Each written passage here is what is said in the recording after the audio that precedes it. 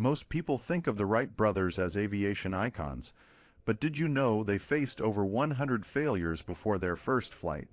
In the early 1900s, Orville and Wilbur Wright meticulously studied kites and gliders, but their big break came from a terrible crash.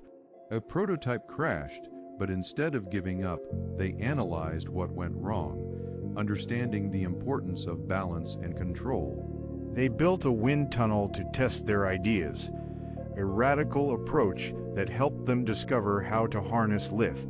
On December 17, 1903, their invention took to the skies for the very first time, flying just 12 seconds.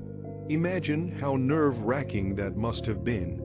Two brothers in a machine that could barely be called an airplane. Their tenacity turned those brief seconds into a revolution, leading to over 300,000 flights every day today.